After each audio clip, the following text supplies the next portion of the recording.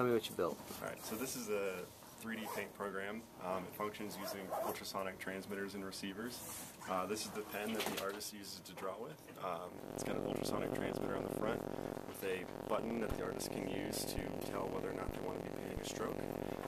Over here we have a stand that has 3 ultrasonic receivers on them, so these will receive pulses from the pen. You can see we have 3 distinct locations. These are triggered into some differential amplifiers on a solder board, which will then trigger hardware interrupts on the microcontroller. So with this, we can time the actual delay between the emitted pulse and the received pulse on each individual receiver. And this allows us to effectively trilaterate the position of the pen in real time. So once the microcontroller does some more signal processing, we do some mean, some median filtering. It passes everything up to MATLAB, and we have a GUI in MATLAB with a number of different ways of visualizing the data. So this shows some orthogonal projections of the design space. Additionally, we have a 3D space option. Before we look at that, why don't you move the pen around to do something with the pen? Show me what's going to happen here. If we move just in the Z direction, you can see the cursor just moving in Z. Move back in X. Jumps around in X. Okay, and then Y. And Y. Very good. So now I'm going to move over while you do that operation again, so I can see what you're actually doing here. Sure. So you're perhaps 70 centimeters away from the sensors there,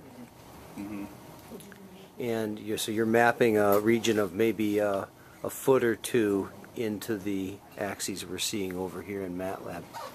Okay, so draw something now. Okay, so we could draw a helix, I suppose. Usually ends up working pretty well.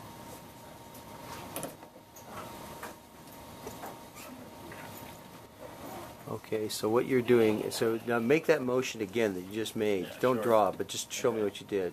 Just kind of moving like this. So you were coming in towards the sensors. Right. Okay.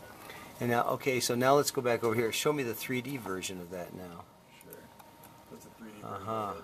Additionally, we have like a camera mode, so you can use the pen to look around what you just drew. So now you're moving the pen and using that to control the projection. Right. Very cool. So let's see the stereo mode now. Okay, so this is 2 different stereo representations of what we're seeing. On top you have a stereoscopic view. So you can use similar techniques with, like as to a magic eye to kind of cross your eyes and see the projection. And on the bottom we have a red-blue anaglyphic stereo mode. And that would be used with the red-blue glass as the old style 3D. Right. Very cool. You can select different brush colors, different brush sizes, dotted lines, solid lines, these sorts of things as well.